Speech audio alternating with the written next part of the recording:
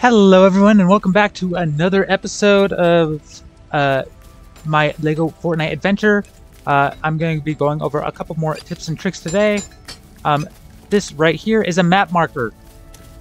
Right here, go into your utility, it is right there. It takes 2 grand to make and people are not using these enough. Put one at your base. That way when you pull up your map, it shows up where your stuff is. Also, as you can see, I have them throughout the map. Right here is the symbol I use to mark where those big brutes are. Here is a cave. I mark all sorts of stuff with the map markers.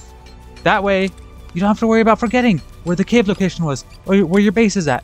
Because I see these people doing these playthroughs, and then they, you know, are out on an adventure and can't remember how to get home because they don't know where their freaking house is.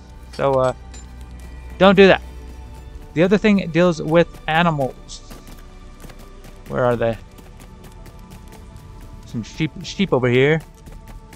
Well, hello, little sheepies. I'm going to drop some food for you.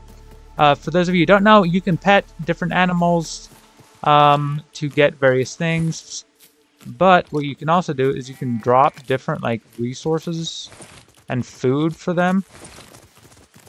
And then supposedly, they drop a lot more. Because, look at all that wool that one dropped.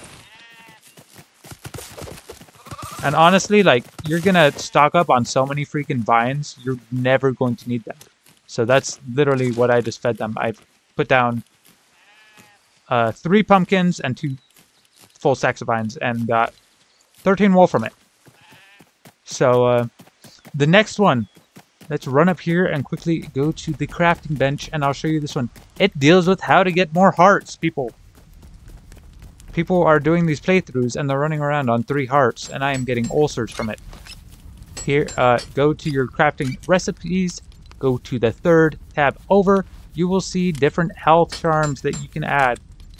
This one adds 1. This is the earliest one you'll be able to get. And it'll give you 1 additional heart and 1 additional defense.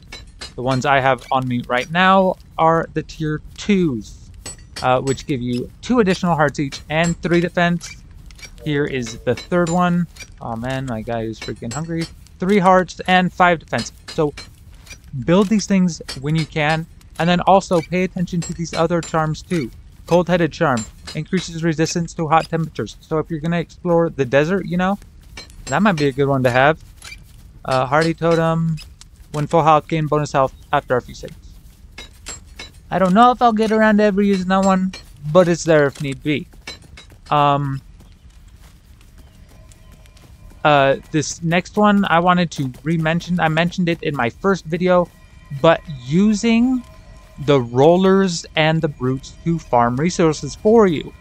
Let's eat while I'm doing this. They can farm things pretty fast, especially the brutes. Those things are just psychopaths. Early game, you will want to steer clear of them because they are just so crazy tough. Except if you know the trick that I showed you. Lure them into water, and rollers and brutes die instantly in water, so you don't have to freaking fight them. Just lure them to a body of water, jump in the water, they're going to follow you, and boom, boom, baby, they're dead. But yeah, you can use them to farm resources that you can't get earlier on. You can find them in the deserts or whatnot and use them to farm cactus for you, which gives you what's it called? Flexwood? Why am I drawing a blank on that? I know it's used to, yeah, flexwood. So that's one thing to keep in mind. Also, in order to get the glider, you will need to build yourself a loom. I have not gotten one yet, but I am going to go over to the desert, collect the resources to do that.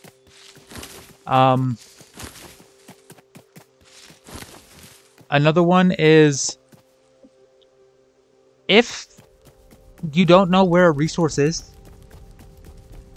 it's probably in one of the caves in one of the biomes. Just saying. Some type of stone, some type of weird root, or wood. It's most likely in a cave. So, hope those helped you out. And I will catch you on the next one. Oh yeah.